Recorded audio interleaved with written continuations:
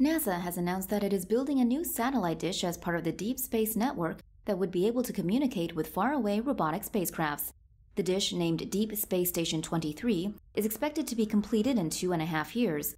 The satellite dish will be 34 meters wide and will use advanced technology such as lasers to transmit data to and from space. Deep Space Station 23 will operate as a radio antenna and will also be equipped with mirrors and include a special receiver for laser beams. NASA officials say this technology can be used for communicating with astronauts once they are sent to places like Mars. According to Suzanne Dodd, director of the Interplanetary Network, which manages the Deep Space Network, lasers will be able to transmit roughly 10 times more data than radio antennas from Mars to Earth.